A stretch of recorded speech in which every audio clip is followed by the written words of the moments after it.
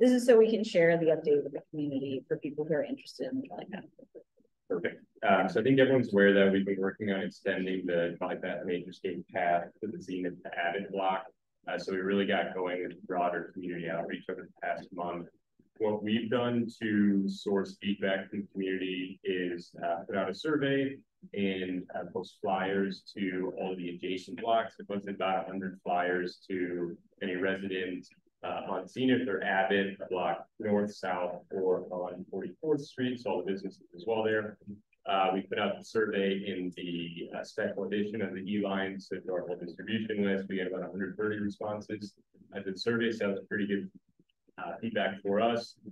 We then had a walk of the Trolley Path for that block, so about an hour long with 12 folks to kind of introduce the site to them, make sure they understood what we were talking about, what the constraints are, what kind of vision is for that space. Gathered feedback at that session, and took it back to the zoning and housing meeting last month and discussed it for about another 30 minutes, kind of brainstorming ideally what would folks like to see in this space. We then formed the Trolley Path Advisory Committee in the past month. So we had our first official meeting that was open to anyone who wanted to be a part of the process. We had somewhere between 20 and 30 people indicate they want to be in the loop on that. We had 11 people join the first meeting, so that was still a pretty good number. And a couple new faces who hadn't been involved in the process before, so it was nice to get them.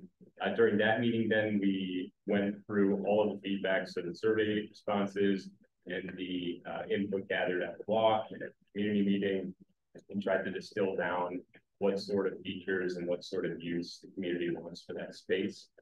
We got to a pretty primitive naturescape, simple path through, some ideas on the types of plantings, types of features like you don't know film more, but like seating, lighting, accessibility, those sorts of themes came out. So now Bjorn has gone through and created an initial design for the space, taking all that feedback and just trying to show what it may look like. Our next steps then are going to be sharing this out with everyone tonight. We'll be at the farmers market the next 2 Sundays with the printed out version of this, trying to solicit more feedback from the community and then hopefully iterate on this. And then we're bringing it to the city. We have a couple outstanding items that we still need clarification on I think particularly the south side of the block, on the west side and the east side that businesses currently use. So still some things to work out there, but we want to kind of envision what the space could look like and then go forward with seeing how much access to it. So I'll give it to you now, Bjorn, if you are ready to talk through the actual diagram. Yeah, thank you very much, Daniel. That was great. Yeah, it was a really productive meeting. What I have here is kind of a exhibit, a diagram a little bit that summarizes the conversations that we had. Sorry guys. There's two important parts, I think, overall to the ideas here. One is that essentially, there's been history to the site, and so there's some existing easements, revocable leases, kind of the relationship of the businesses to the back alley. And so our original vision and plan is really to take and do what we can with the maximum area. But one thing that we are trying to do is create a couple modules that can either be subtracted or added as we kind of resolve some of those outlying issues over time. And I think the other really important part about this process is right now we're in what I would call a visioning phase, where we're trying to really think about what's some of the best potential and try to keep it very open and involve partners and people that want to volunteer and put in some sweat equity. So if you know anybody, get them involved. So this here is not something that's going to go out to get priced and bid, and this is not a final plan. This is really a template for us to help build out as we move forward and give us a guiding kind of rule set in order to achieve some of the vision. So more to come on how we execute it, but again, this is a vision. And what you see here, some primary features that were identified from the community input is the presence of the walking path. You see that in the dark wavy across the top. and part of that was snowplow, so maintaining some soft ground cover next to it, so the snowplow plants. And then after that, thinking about lighting, about a couple seating opportunities, about the plaques and the history that are in the space, about opportunities for native flower gardens and pollinators, and about kind of screening to neighbors, and maybe even providing some of that sense of security back there. But generally kind of a full nature scape overall. The other important feature is, actually there's a lot of community support for helping and making sure that the businesses can continue to thrive. And so we're maintaining kind of a back pathway along the back of that building in order to get to Wooden Ship, Tommy T. Cyclery, which I believe changed names recently. I'm not sure about that. But also then locating a trash enclosure towards the end of that and kind of reclaiming the parking lot for green. So this is a part of the vision and the planning, and we'll see where that leads us ultimately. So more development on this. I think our plan is to attend the farmers market a couple times and just try to get as many voices as we can to provide some community input for the process. Any questions or comments that I can answer? Thanks for sharing what's good. Can I ask a question? Yeah. Yeah. Did you hear? Bjorn, Can you hear? can you hear me? Yeah, I can hear very well. Maybe you can't hear me, but I can hear you. So this is proposing taking out the concrete parking lot of Dunright, right? Yeah. This is indeed, yep. Right. Can I go out and point? Yeah. Yeah. Yeah, right here. So we're taking out that concrete parking lot. And then this is, yep. Is this the trash enclosure? Is that what that is? Can you see where he's pointing? You probably can't. Yeah, I can see with my cursor viewer, and it's right here where he's pointing. that must be the trash yep. enclosure. Okay. Yep. It's a separate enclosure for trash. Correct. And it would use the existing curb cut, right, Bjorn? Absolutely. That is the plan. Is that you, Lene? Yeah. All right. Excellent. I think for everyone there, the folks who were on the advisory committee were particularly interested in reclaiming the maximum amount of land, and that really came out in the plan. Still aware that, Public Works needs access to the site. There are details to figure out, but we wanted to show the maximum extent kind of vision that the committee members were hoping to bring through in the initial plans, and then if segments have to be changed, obviously it's early, but that was kind of the motivation for this. Mike, and just go ahead, Bjorn.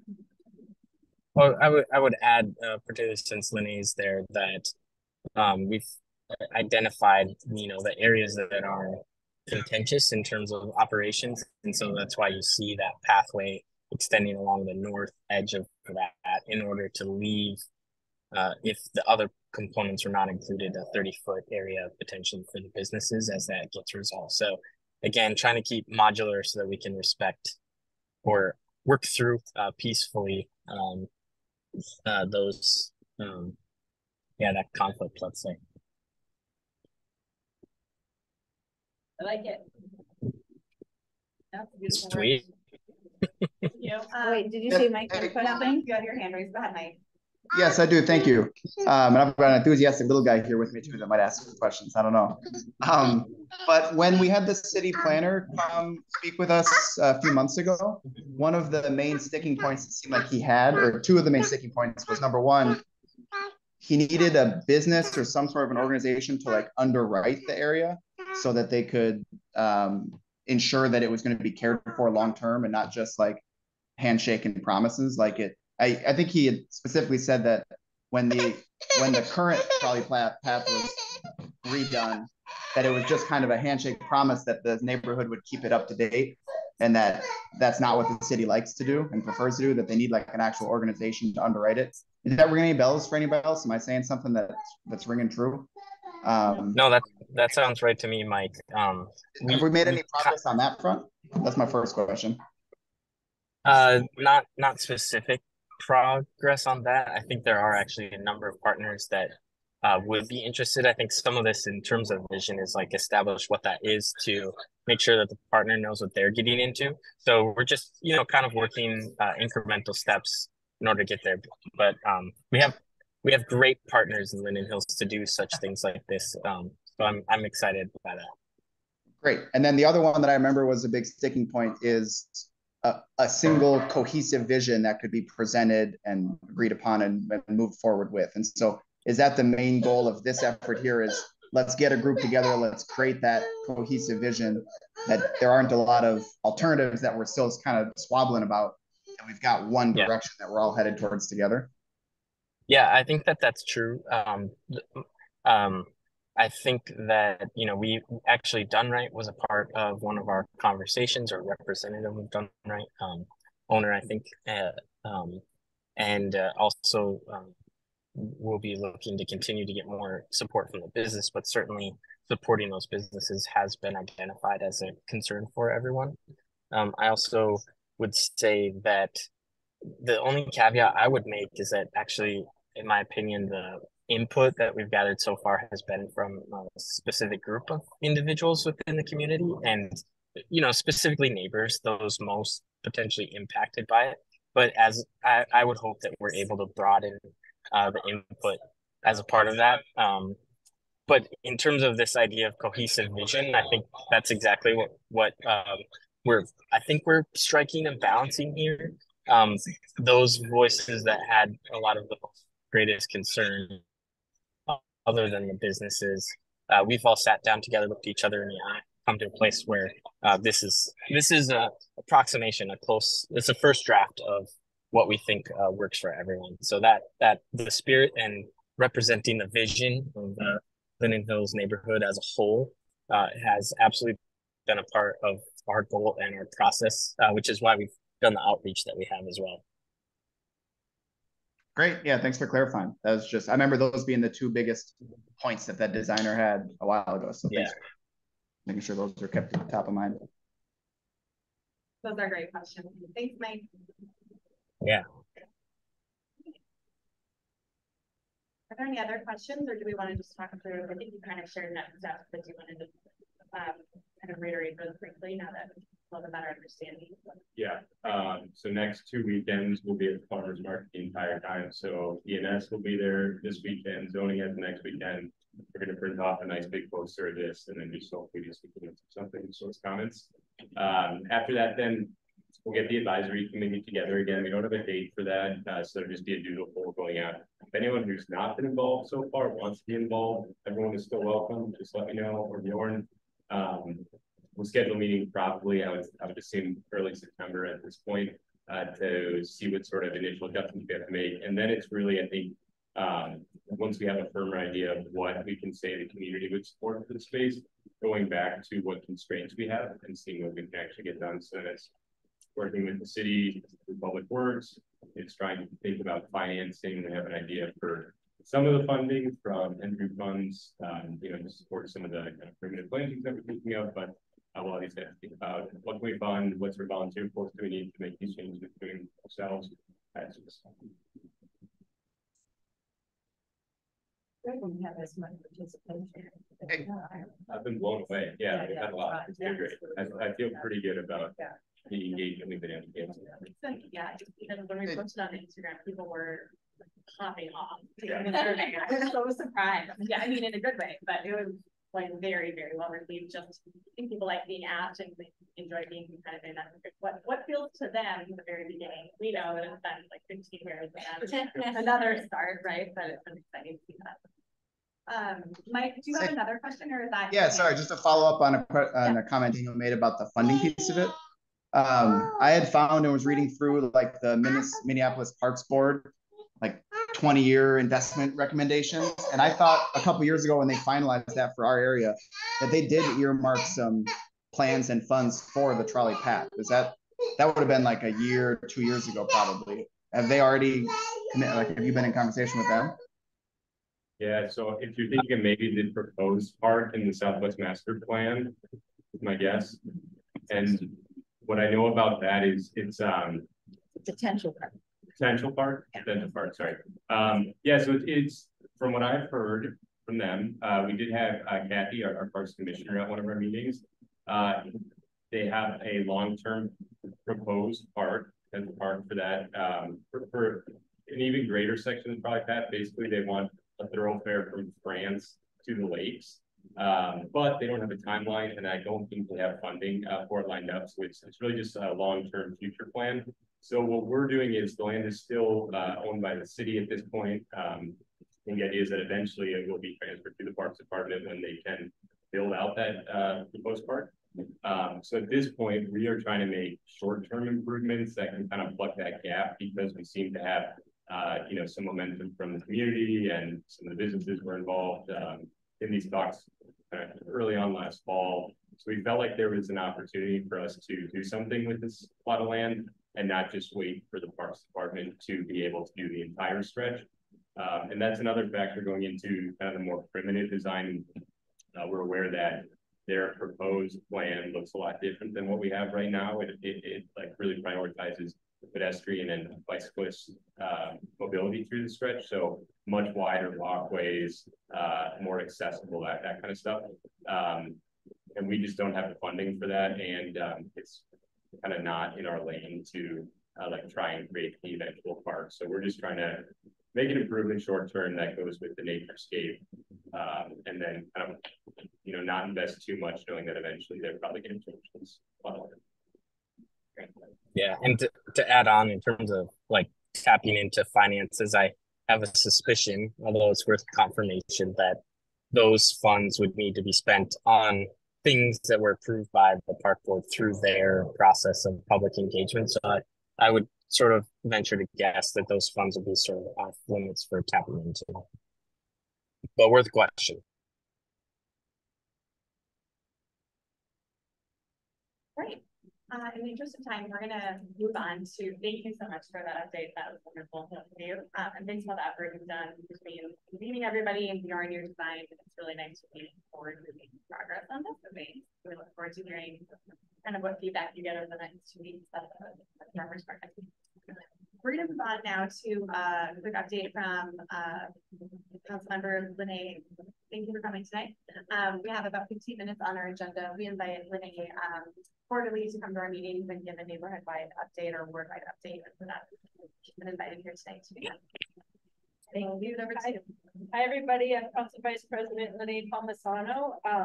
Actually, if you don't mind, if we could continue the trolley path from the city side perspective, I'd like to start with that. Other things I brought is updates for tonight is a quick update on what I know about neighborhood funding, a little bit about the climate equity plan, and then maybe if anybody wants to hear a little bit about some of the recent 3rd precinct.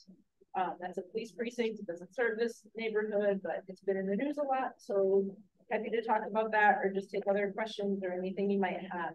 But so on this trolley path front, I mean, I'm really excited about this. Back when I was a Link board member, and then way before I was a Link board member, is when the development of this path, really started. And it started with NRP money. And I wasn't part of laying the groundwork and the sidewalk and the lights and that first part, but NRP money was, and we even found old photos of, Link volunteers and board members over time, like literally doing the work to put that in. Also a part of this path is Motor Place, right? And the sidewalk that is on the south side of Motor Place, so along 44th Street, wasn't a sidewalk until it became part of this vision, this continuous park that would go all the way from France to the lake. Ken uses it, I use it pretty regularly. We don't live in the immediate adjacent surrounding. It is a thoroughfare and it is a path. This next chunk of it is really exciting to see it take shape and to see you be so thoughtful about how to engage different voices in the conversation. I have worked to be in really consistent communication with Public Works on this piece of it. There's also a whole other piece of it going on with the renewal of the trolley train, because that's part city land, part board land, and it all needs to be like leased to the trolley organization so that they can do grant writing and work for that. And that got a bit bungled during COVID times. But it's really helpful. And if you're at a point of even just sharing a draft with draft all over it, I would love to share it with Public Works, because I have found in some of my conversations with them about this block, that they end up with really weird ideas about what I've just said, right? Like they literally thought last time we were just talking about the area behind Wood and Chip and not like the whole rest of the block. Like I'm not sure how they could have gotten that from this lost in translation bit, but I'm glad we cleared that up. This first draft, just to clarify, is programming or drafting out approximately 30 feet of right of way. Did I understand that correctly? With the rest of it left for businesses, is that? No, I think it's more than that. Because I think the whole thoroughfare is 50 feet on the east side of the block. I think Bjorn left a walkway on the back. It's a walkway, not a park, not exactly. A place you can park cars parallel to the building. Right. I think there'd be no car entrance past where so and that makes sense, because that is why the garbage cans are by that ingress egress, or what today is the ingress egress on Zenith. Right. So I guess that's 40 feet based on the pump out that they have in the west side line. Yes. So that's super helpful to know. You know, Public Works is aware that you're coming forward with a plan, and I'm here to talk about how thoughtful you've been in getting community input on it. But they are the ultimate decision maker on what can and can't be allowed on city-owned property. It's really important that the path also serve businesses on that block, as you said, as you reflected in the feedback.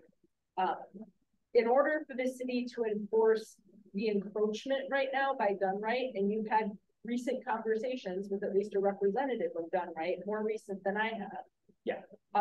I'm not sure what they are thinking about it, but I will say it has to be a higher public purpose than what exists today, which is just, we're not going to force them out of it to be kind of a nothing type thing, right? Like right now it has a functional use. It's not really a public use. It's still being used as like a parking pad, even though it's really rare. I personally see the vehicle on it, but it's, you know, it's intact concrete versus just what, like chunked up, right? Like a rubble pile or something. We don't want that. There would be a cost for actual removal, and probably we want to do that with remediation of that area. I'm not sure how you've looked at the finances, but I will say when I started looking at kind of the dream here, I realized how it's not just gravel back there behind Wood and Chip and that, like it's pretty fortified. Like it will take a lot of expensive, big equipment to get that out of there to make it plantable and stuff again. So I'm sure that people more qualified than me are kind of looking at that and assuming that cost. That wouldn't be a cost assumed by the city. Something that one of our public works engineers thought of is that they wonder if there's actually trolley tracks underneath that somewhere. I think we were told the ties are still there, but the tracks are not. Is that right, Ken? I don't know. Yeah, I said the tracks. There was one guy who was in the committee that Trolley from the museum. Not Aaron. I don't know. Okay. So another kind of construct, like a city construct we investigated here, was if it could ride under kind of like the policies of our community garden program. Okay. And it turns out that's really not a good thing, because that is about well, for the city, then it's easier to manage, right? There's no encroachment permits, etc. But that doesn't really pertain to what it is you want to do. That's a lot different than, I don't know, Victory Memorial Garden. You know, like it's kind of like leased garden lots. And while there is maybe some interest in that, I'm not sure that you've seen any of that from your surveying or feedback. It's people to like have their own garden plot to grow vegetables and stuff on a year-by-year basis. Yeah, see, it wasn't a main. We heard one or two people, but I would say. Yeah, so your idea of naturescape really doesn't fit the goals of that program. And so I kind of said no. So as I think Mike Williamson had chimed in, as we all know, like a very clear memorandum of understanding is gonna need to be outlined, and a sponsor, I guess I've always assumed it would be the neighborhood organization, but whatever that, you know, sponsor organization is, or like fiscal agent or whatever, that would have to have the maintenance plan in place. And before, yes, it's been a bit higgly-piggly maybe, but it's not that it didn't work. Like, it's always kind of worked in my experience in this neighborhood, which has been for decades here. So it's just, it's kind of, so thank you for spending time on that and kind of getting everybody gathered. I've had some conversations with people who are big volunteers there. I've had some conversations with people who have mediated old conversations, like Keiko Lisi, who co-chaired Link with me way back in the day. So it's kind of exciting. Yeah. So thank you. Hopefully we can get it done. Yeah. Can I ask a question real quick? Link can be the sponsor. We don't have to find like a different, like we wouldn't have to find another group that we would say we would pay them to keep the path up. We could be that person. I guess I've always thought that Link would be the most suitable mix, because Yeah, you have I just wanted to insurance, ensure that. because you have, you know, liability insurance, because of all the other things. Okay, Um, that's great. I just didn't know if that was okay or if we had to find like a gardening company or somebody that can like, so that, okay. and you know that in the past, Harvey over there on 43rd has done some of the landscape. Oh, like a long time ago. He has a lot of the, I guess I call it oral history at this point in time, but Harvey over there in the yellow house that you can't quite see from here, he has a lot of the, okay, or sorry, is it Bob? Yeah, Bob Harvey. Yes. Bob. He's a neighbor of mine, so we're close. Super. So yeah. Any other thoughts on the trolley path pertinent for me to take back to the city or anything like that?